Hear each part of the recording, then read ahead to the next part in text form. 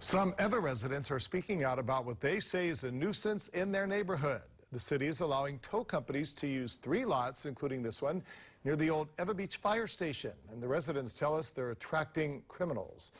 And when they originally asked police to do something about it, they were told officers could not make an arrest. So we asked Jen Beniza to look into it. She learned the city has taken steps to address the problem. Jen? Dash, the Eva Beach Neighborhood Board says the city has addressed some of its concerns, but they want more to be done.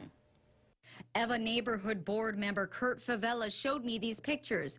He says a resident took them right before calling police. Favela tells me HPD stopped the people, but were unable to arrest them because there were no signs warning people to stay out, and the officer didn't know who owned the vehicle. The neighborhood board says the city has addressed one of their concerns by putting up this sign. The signs allow HPD to arrest anyone beyond the fence for trespassing.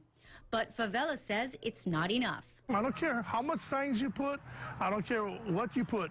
If they can go over there and they're going to make a quick buck by stealing something, they're going to do it. And they've been doing it at West Lock. They've been doing it in villages. The city declined to go on camera, but in a statement said the Department of Customer Services has hired security guards to watch these abandoned vehicles.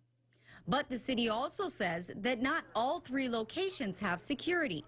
I reached out to Councilmember Kimberly Marcos Pines for answers. We are trying to get them out of our communities, which is why it is temporarily acceptable. A letter from the city to Councilmember Pine on July 21st states the city has taken steps to temporarily store vehicles for a period of up to 6 months.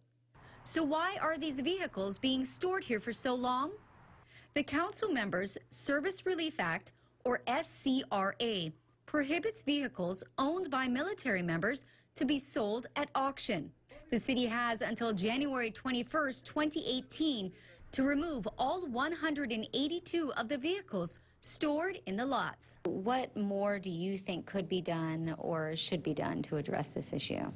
Well, I think the bigger issue is that I feel that military leaders in the state of Hawaii are not caring about this issue and how it has affected Hawaii residents. A military leader can very easily instruct the people under their command to take care of their cars, but they're not doing that. The city says it's paying more than $2,200 per week for security at the overflow lots. I reached out to the military to find out what is being done to prevent military personnel from abandoning their vehicles. I'll let you know when they respond. Marissa, back to you.